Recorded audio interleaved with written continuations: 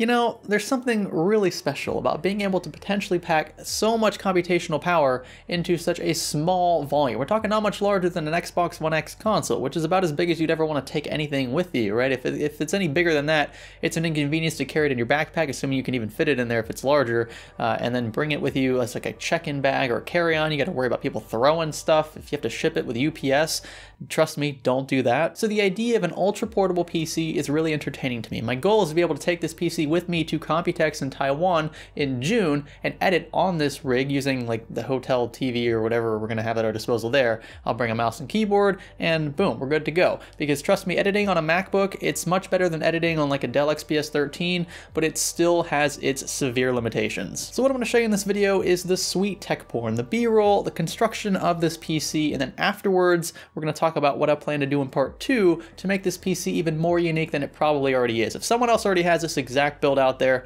dang it. I'm sure many of you have like similar builds, but the custom sleeve cables I think are just like the icing on the cake here. The scythe cooler looks sweet, and I think that it just all of this kind of came together so perfectly and beautifully in the Fractal Design Node 202 that I'm excited for part 2. So I'll stop rambling. Here is the build log.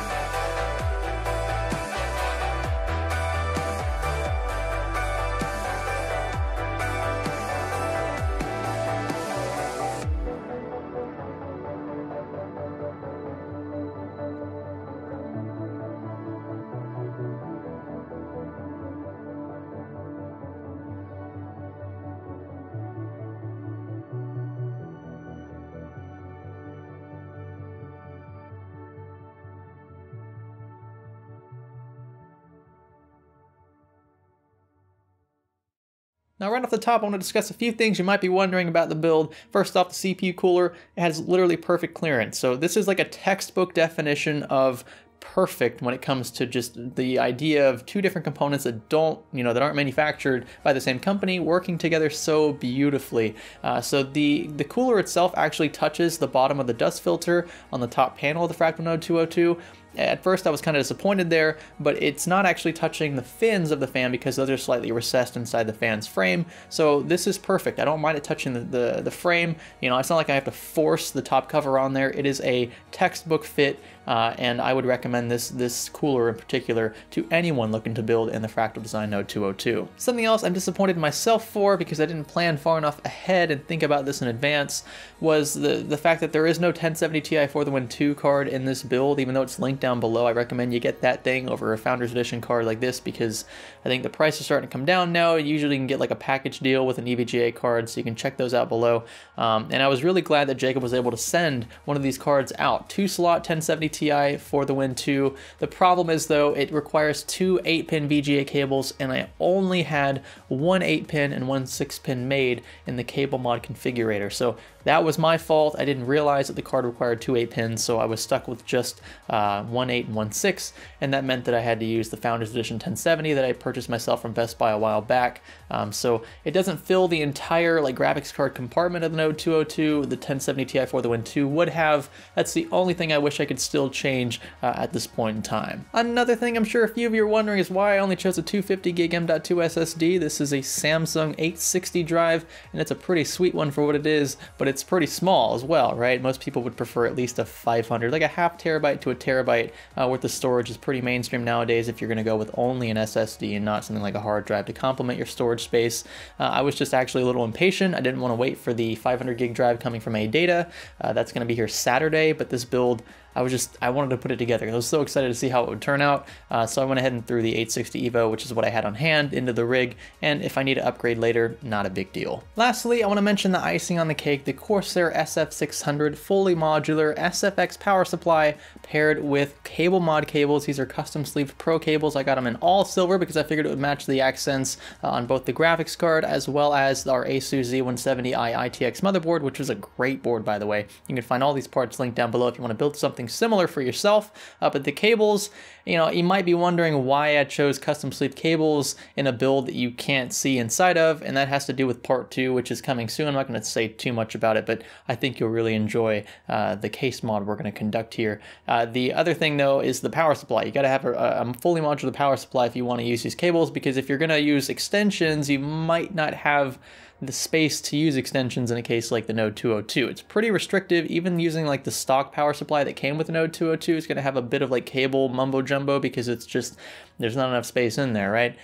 So having custom length, custom sleeve cables was a priority for me in this build, and I think I got everything almost perfect. I just kind of eyeballed stuff. I was like, yeah, 200 millimeters, that seems like enough for this one, and this cable might need 300 millimeters. It's kind of just eyeballing it, and it actually worked out pretty well. I didn't have any excess cabling anywhere. But anyway, if you're interested in putting together cables like I did, you can check out Cable Mods Configurator, linked in the video description, and you can either design some sleeving extensions, which are good for power supplies that don't have modular support, or you can have cables that plug directly into your power supply as long as it's supported on the configurator website. Huge thanks to Cable Mod for putting the icing on the cake with this one.